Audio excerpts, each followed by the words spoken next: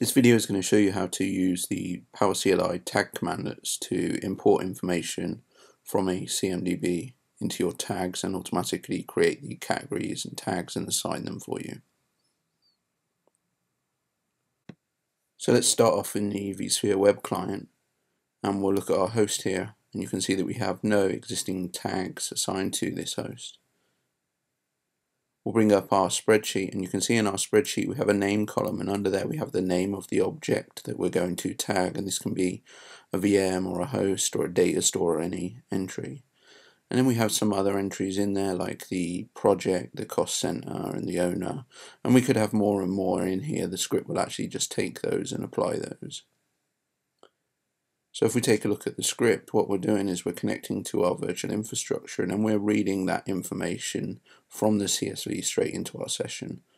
Remember, this could be also read from a API or a database or anything that works with PowerCLI or PowerShell. So you can see now we have the information in our variable. What we're going to do is we're going to use that information and start applying it to our tags and tag categories. So the first thing we're going to do is get the header names, and then for each of those we're going to create a tag category, and then we're going to take the tags that are under those and assign it to the various objects, whether they're VMs, hosts, data stores, or whatever's listed in there. So let's click play and watch this go.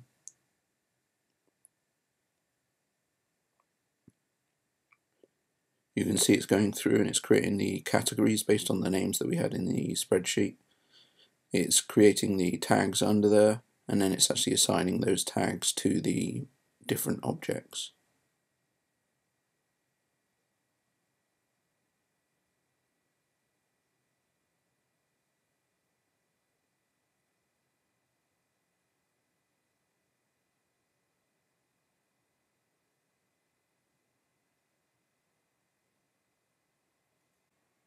Now this has been complete, we'll go back to the web client.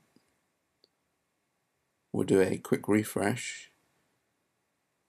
And you can see that we've actually got the owner in there, we've got the project and the cost center as a category and the different information in them, not only for our hosts but also for our virtual machines. Hopefully this shows you how PowerCLI can manipulate tags in a very powerful and automated way.